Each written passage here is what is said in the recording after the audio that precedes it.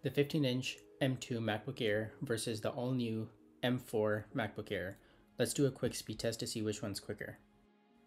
On the top, we have the M2 MacBook Air, and on the bottom, we have the M4 MacBook Air. Let's start with a boot up test.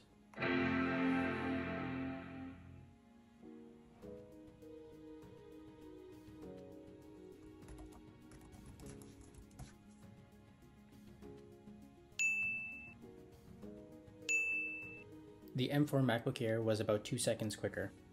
Next, let's compare the CPU performance using Geekbench 6.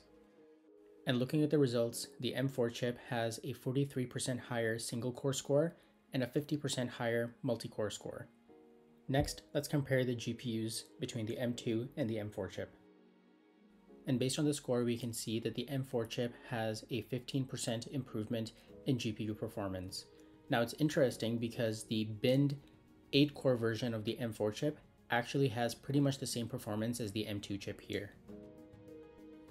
And lastly, let's do a disk speed test. Now you'll notice that the M2 MacBook Air is quite a bit quicker than the M4 MacBook Air, and that's because the M2 Air has double the storage at 512 gigabytes.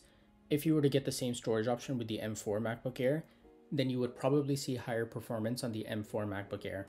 So the M4 chip is technically faster than the M2 chip, but keep in mind that in these tests, we're really pushing them to their limit.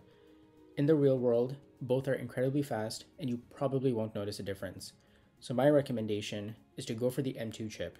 It's cheaper and you can upgrade things that you'll actually notice, like the storage. And if you want more performance, then at that point you should probably go for the MacBook Pro. As always, thank you so much for watching and let me know what videos you want to see next.